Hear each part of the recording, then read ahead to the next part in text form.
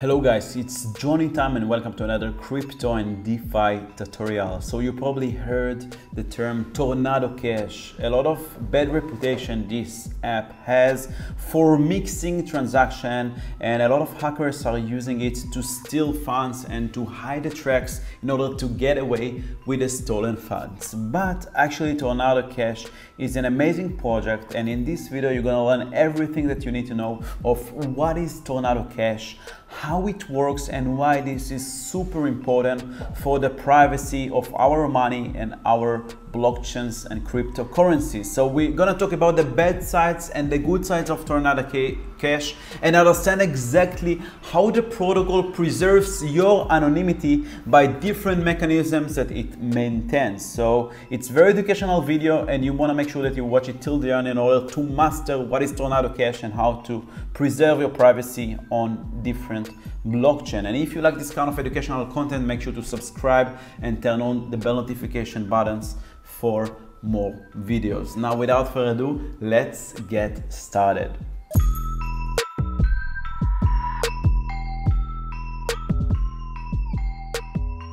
So what is Tornado Cash? It's a decentralized protocol, which means that it's not controlled by anyone, it's not hosted by centralized servers, and it cannot be taken down. For private transactions on Ethereum, actually it supports some other EVM chains like Binance Smart Chain and Polygon, but we'll get to it in a moment. So Tornado Cash is basically a protocol that enables you to create private transactions and hide your tracks and hide your wallet address on different kind of blockchains in a very good way. Now, obviously, a lot of attackers and hackers and criminals are using this kind of decentralized tool in order to hide their tracks of their money that they stole from different DeFi hacks or scams or drug deals. Okay, so this tool can be used and is mainly used by criminals, but it's also being used by people who just appreciate their privacy and they don't want to reveal their wallet addresses, which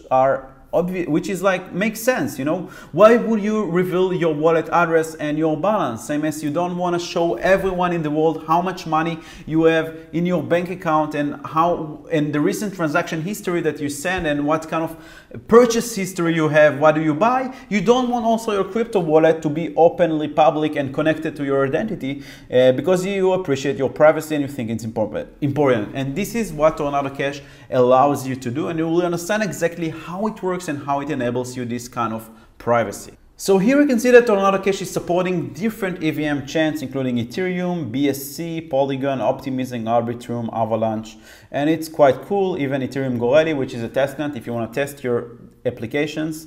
And let's try to understand how Tornado Cash works and how it maintains privacy. So the first step is deposit. You deposit funds from one wallet that you control into Tornado Cash. Let's say you have a wallet that is connected to your name, and you want a newly wallet that is not connected to your name because people were able to tag and label this wallet address with your name. So you want to move your fund to a new wallet without people knowing that this wallet is related to you, to your name. So the first step, you take the old wallet, the one that is already labeled with your name on it, and you deposit the funds into Tornado Cash. Okay, so it can either be Ether on Ethereum blockchain, or BNB on Binance Smart Chain, or Matic on Polygon. You deposit the funds, okay? And then you get some kind of random security note, like a text file that includes a note that this note can be used later on to redeem the funds and withdraw it in an anonymous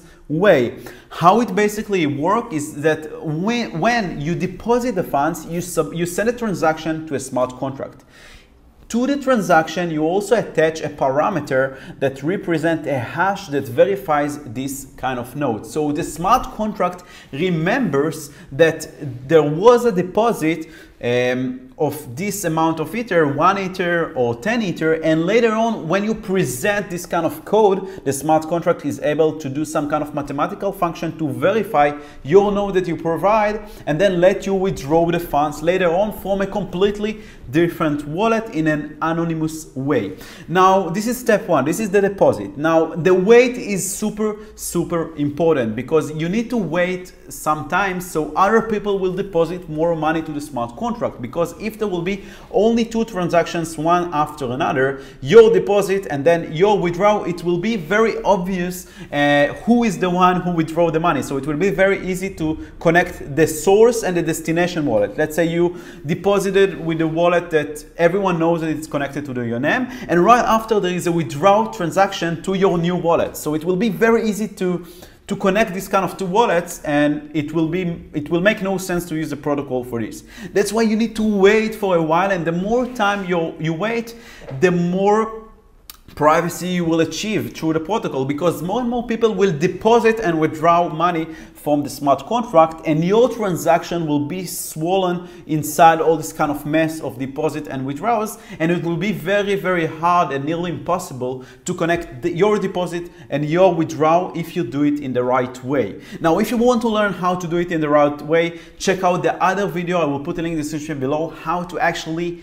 perform these kind of steps practically, because this is theoretical tutorial of how Tornado Cash works and how it makes sure that you are private. So if you want to learn how it works, make sure to watch this video till the end. But if you want to actually do the process yourself, deposit and withdraw, and learn how to do it securely and safely without being revealed after the withdrawal, make sure to watch the step-by-step tutorial how to do it properly.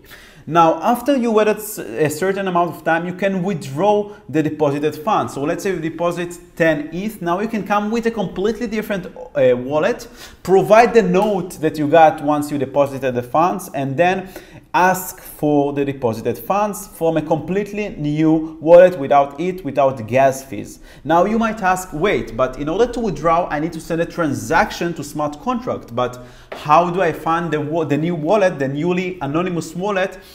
I need ETH to send transaction fees, right? So no, this is quite genius. There are some relays that will send the withdrawal transaction on your behalf. These people will get 0.3% of the transaction, which is quite a low fee, and they will send a transaction for you. So you don't need this wallet can be completely empty with no ETH, no BNB, nothing, because the relayers are gonna send a transaction for you, and you will just get the deposited money without sending any transaction to the blockchain. This is super cool. And let's try to understand how Tornado Cash achieves privacy. Basically, the more people deposit and use Tornado Cash, the more private it becomes, because once a lot of people deposit to the smart contract money, 1 ETH, 10 ETH, 100 ETH, your transaction will be mixed inside this kind of all this mess of transactions, and it will be impossible to detect what is your transaction. Now, a lot of people claim that Tornado Cash is bad, and a lot of bad actors are using it in order to steal money and hide their tracks, which is true, but you know, it's a decentralized application, which means that you cannot shut it down. You cannot, it's not a server that you can come to the cloud provider and tell them shut down the service. It's very similar to Pirate Bay, if you're familiar with Pirate Bay and Pirate Torrents. The torrents are just a link to a peer-to-peer network that allows you to download from one of each other the pirate files, like the movies or the games or songs or whatever it's gonna be.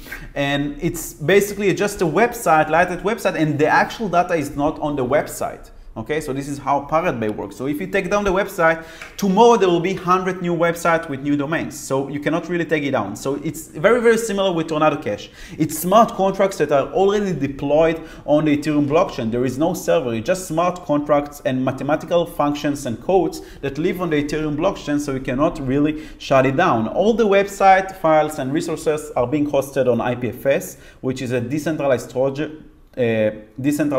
so you cannot shut it down as well. And all the decisions are being decided through the Tornado Cash governance, which means that you can vote on proposals using Tornado Cash tokens. So this is super cool, and it cannot be shut down, which is also interesting. So even if you want to shut it down, you cannot. And there are some bad actors who are using it and some good actors that are using it. All right, so if you want to get started of using Tornado Cash, you click here launch app, and then it will be you will be redirected to the Tornado Cash web application. Right now you can see that I'm connected to BSC mainnet, but you can change anytime to the other networks, Ethereum, Polygon, etc.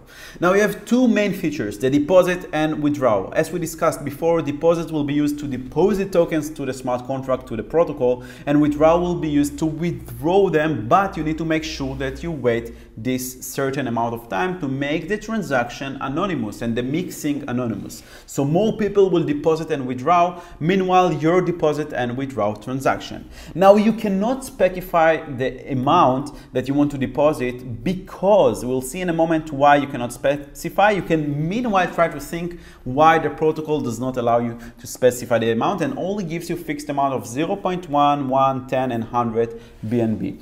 Now once you deposit, you will get this kind of note, this is just, I'm not going to show you how it works, it's going to be in another video, so make sure to search for how to use Tornado Cash Johnny Time and you will see this video, or click the link in the description below, and then you can withdraw the funds providing the note and the recipient address, which is super cool. Now there are certain ways of how to use it properly, so make sure to watch my tutorial step by step to learn how to not do mistakes and reveal your wallet address even though you use Tornado Cash. Now once we see how the app looks like, let's take a look at the smart contracts and try to understand how it works. So the most important contract is the Tornado Cash router. This is Ethereum blockchain, so let's change to Ethereum.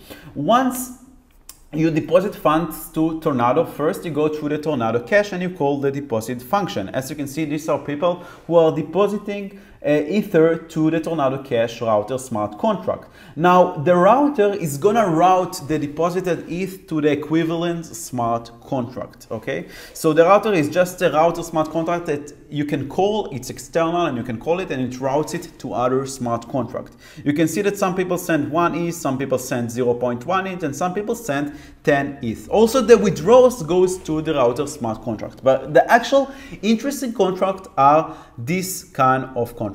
For example, this contract represents Tornado Cash for 0.1 ETH. So anytime someone deposits Tornado Cash to the Tornado Cash 0.1 ETH, it will go and be stored on this smart contract. As you can see now, there is 387 ETH already stored in this smart contract. You can see all the transaction inside the internal transaction section in the Etherscan website, because the transaction directly goes to the router, and the router is sending the money to this kind of smart contract. That's why you won't see any transactions here on this page, only different transactions but that of withdrawal, because you can also directly withdraw from the smart contract. But if you want to take a look at the most of the transactions, you have to take a look at the internal transactions section, and here you can see all the different deposits that comes from the user to the router to the smart contracts. Now the reason that Tornado Cash does not let you specify a custom amount and give you fixed values for ETH to deposit is because if you deposit, let's say 0.5 ETH and then you withdraw 0.5 ETH, it will be very easy to connect the deposit and the withdrawal transactions, and it will be very easy to detect the source wallet and the destination wallet, and you do not achieve any privacy.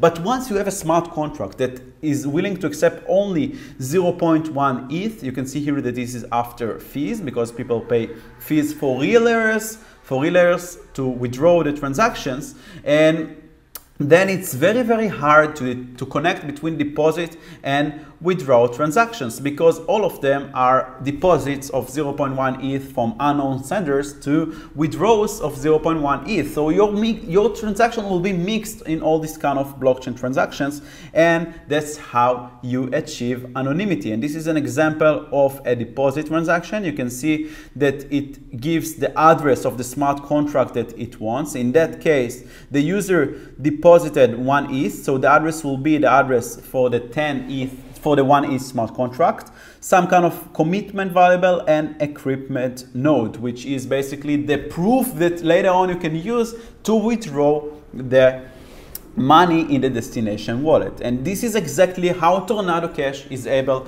to preserve privacy of its users, and it's super interesting. I hope you learned something new today, and let me know if you have any questions in the comments below or the Discord community. And make sure to subscribe to the channel for more educational videos about Tornado, how to use it, crypto, blockchain, and cybersecurity.